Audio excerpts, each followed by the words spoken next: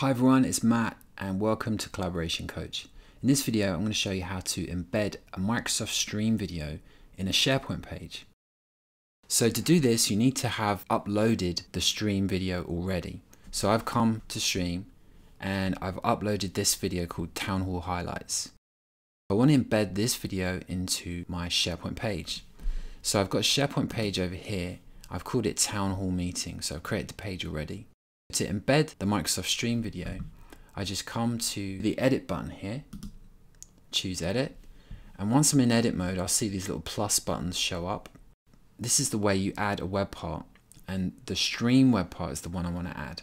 So I hit the plus button, and I can either search by scrolling, or I can start typing Stream, and it will show me the Stream web part here. So I choose that. Notice what's happened down here. So I've got this web part is open and it's showing me Stream videos. I've actually got a bunch of different ones already here.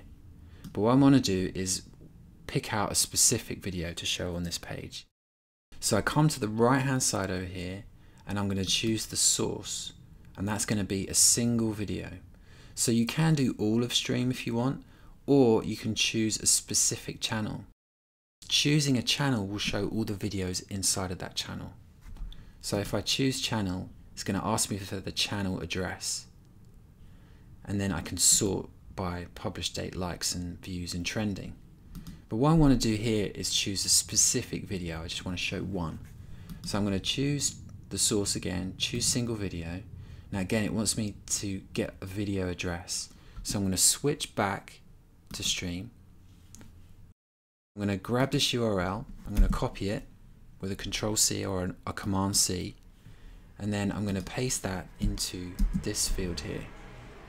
Now what should happen below is that video actually shows up in the web part now, so I can see that it's the right video. If I want, I can also have the video start at a certain point. So if I wanted to fast forward past the first 10 seconds, I could just say 0 hours, minutes, and seconds, so 10 seconds.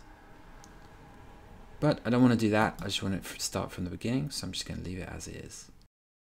When I'm happy that I've got the video I want, I just close this panel down, and now my video is within the page, and all I have to do is post that. So that news page is now posted, and now I'm on my home page, and you can see the Town Hall meeting is here. If I click on it, it will take me to the video page and I can play the video inline. Thank you very much. And back to you, Pat. In the SharePoint page. So there you go. That's how you add a Microsoft Stream video to a SharePoint page. I hope this helped. And if it does, please subscribe to the channel and I'll see you next time.